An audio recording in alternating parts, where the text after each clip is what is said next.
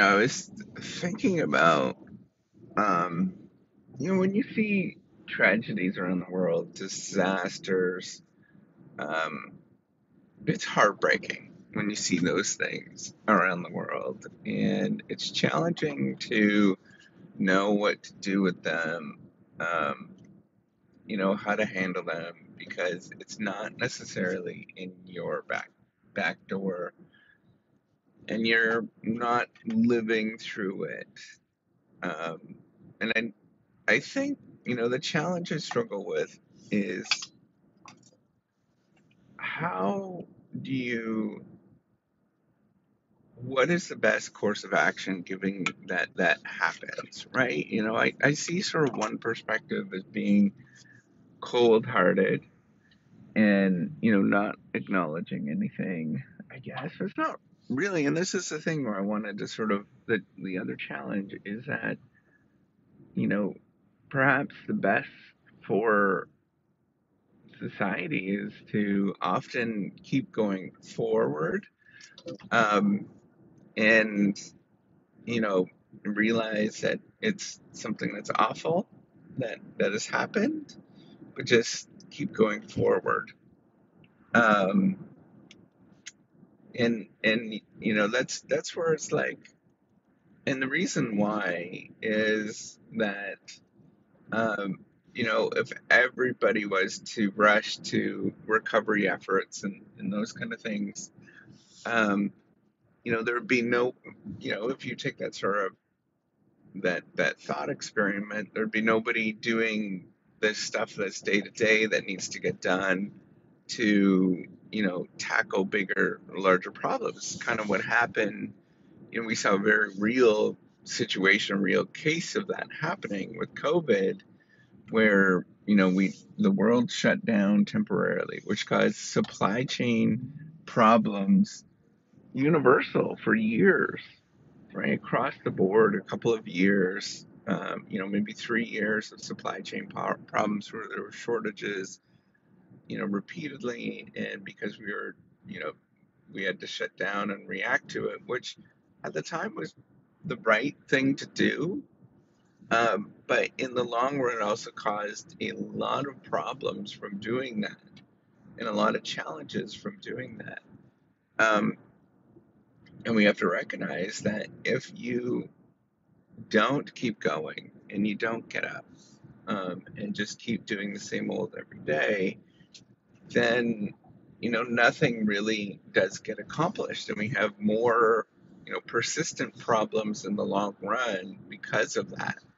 And I struggle to know what you should do, right? And particularly in terms of, there's we have a certain amount of resources to go around.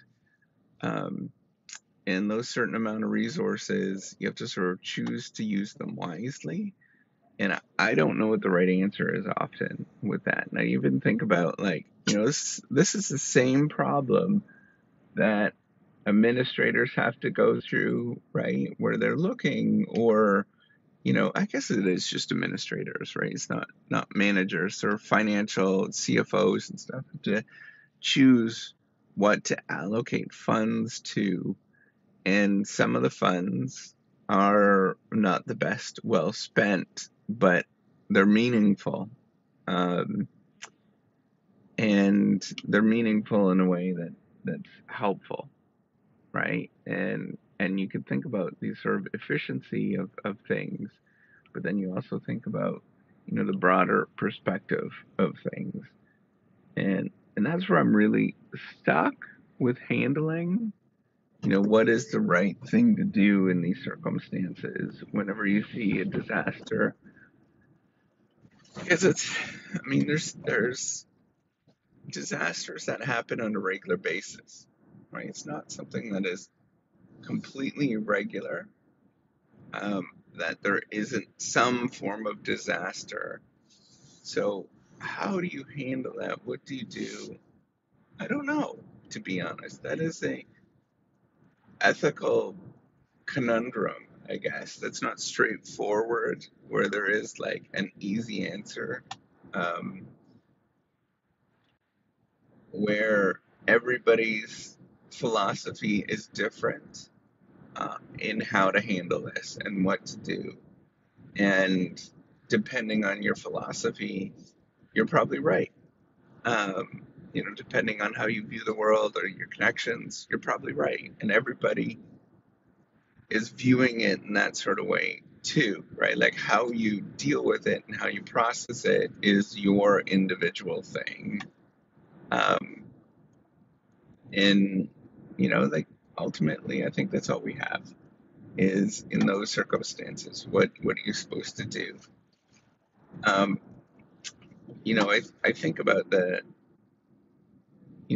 places that shut down and didn't shut down for COVID and knowing what the right thing was to do. And, um, we had an understanding, I guess, of what the right thing was to do. But then in the long run, um, economically, what did that mean for the longer term consequences of things and how long can you sort of go limp along? And I think that's the question, and that's the sort of challenge that everybody faces, and everybody, I struggle with dealing with it in terms of what is the right course of action.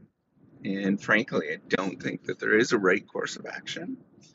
um, and just acknowledge it, and move on. I think, however you deal with it, move on, and however you deal with it and however you feel about it is probably right, right for you. And I think that's the thing to sort of process. And thinking about the sort of tragedy of COVID,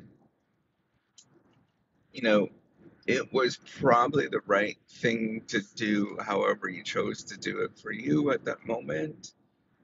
And you know, it's a big ask to get everybody to do nothing. And that is a ginormous ask. And as soon as they had, appropriate tools to fight that, vaccines and medications and things like that, I think that's all you can possibly ask people to sort of persist with the discomfort of it all. Um, I think that's it because it's all just whatever you can possibly do for the given moment. And it was upsetting for me, very upsetting. Um, what do you do? Right? Like that was the right thing for everybody in terms of what they could possibly withstand. So, anyways, just some really random thoughts I was thinking about. How do you process outside disasters? Um, Honestly, it's the right thing for you at the time and how to deal with it and how to handle it. All right. Take care and have a wonderful day.